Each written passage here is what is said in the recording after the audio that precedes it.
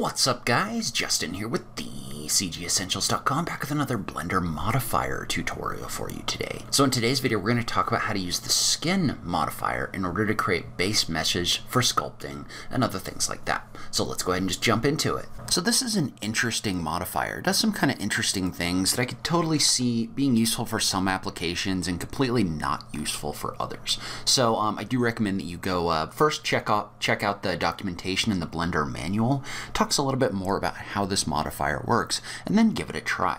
So what we're going to do to start off is basically this modifier uses vertices and edges to create a surface.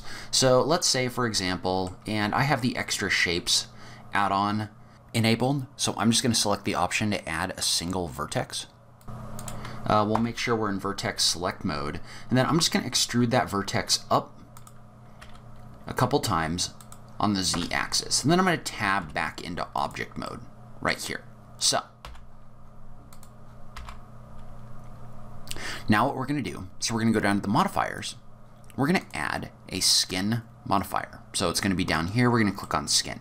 And so if you look at this, it doesn't look very remarkable, right? So all it's really done is it's come in here and it's just added some quad geometry around that edge. And so let's turn on wireframe mode because it's going to help us see what's going on in here. So basically what this is doing is this is coming in here and it's adding geometry, and maybe we want to go into wireframe mode as well, but it's adding geometry around that vertex. So let's say that we were to go back into edit mode.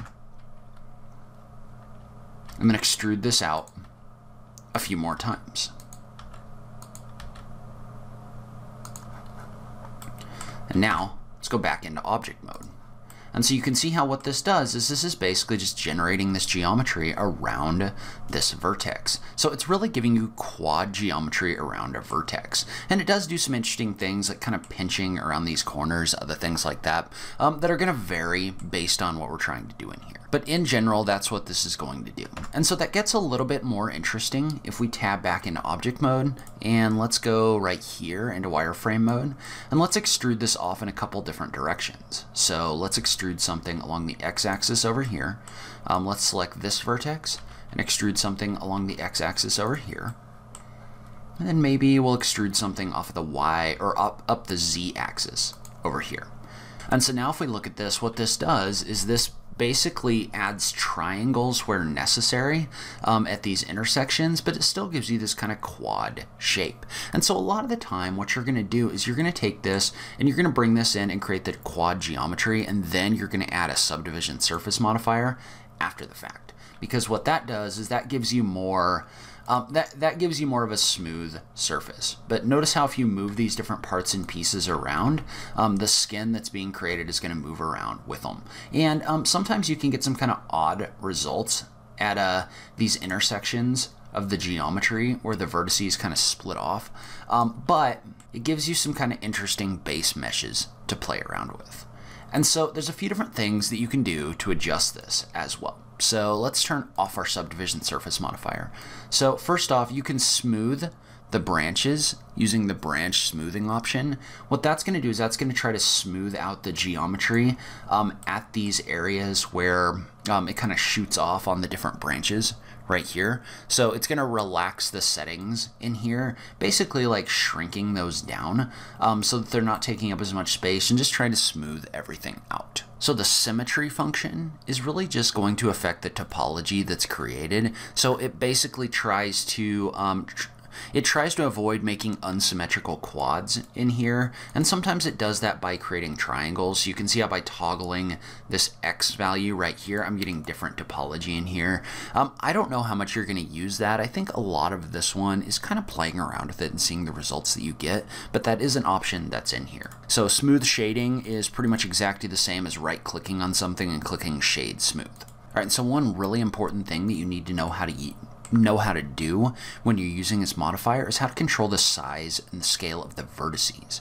So for example, let's go in here and let's go back into wireframe mode for a second, and I'm going to tab into edit mode just so you can see that I'm selecting this one vertex right here. And so right now you've got this one vertex and this is generating a box around the vertex, right? Well, what you can do is you can select a vertex and do a Control A, and move your mouse in order to adjust the size of the object that's created on the vertex. And so what that's going to do is that's going to give you a lot more control of the object that's created. So if we go back into this mode right here, do a Control A with that vertex selected, notice what that's doing is that's adjusting the size of the skin that's created around that vertex. And so that can be really important. So let's say, for example, that we had this cube with the Skin Modifier. So if I tab into Edit Mode and do an A to select all the vertices and then do a Control A, you can control the size of the skin that's created in here by doing that Control A with all those vertices selected. Well then, notice how you get this really interesting effect. So you can use this to create, different like pipes along paths and other things like that as well. So for example, let's say that we were to duplicate this vertex right here and then extrude it.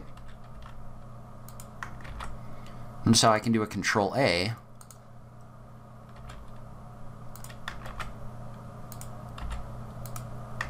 to adjust the size right here. And so what that does is that gives me a lot of control over the mesh that's created. All right, so now let's take a look at a practical example of where we might use this. So what we're going to do is we're going to go back into object mode. I'm just going to do a Shift A and I'm going to add an extra or a single vertex. We'll just move it over here. And so then inside of edit mode, let's extrude this up, across, down, just like this. So what we've got in here is a number of different vertices, right? Well now, let's add a skin modifier to it, like this. Well, notice what that's doing is that's basically creating kind of a very high level person shape. And then you could come in here and you could kind of adjust this just by doing a Control A with the different vertices that's in here. It's like this. So notice how this is creating kind of a general skin. Then let's go ahead and add a subdivision surface modifier to it as well. But one of the things that you might do is you might select this object, and I'm going to go ahead and do a little bit of branch smoothing in here. But what you might do is you might use the option for create an armature. And so when you click on the button for create an armature, what that's going to do is that's going to create an armature in here that you can use for rigging. So now I've got an armature in here that's linked to my mesh. So if I was to go into pose mode, for example, and I can actually adjust this,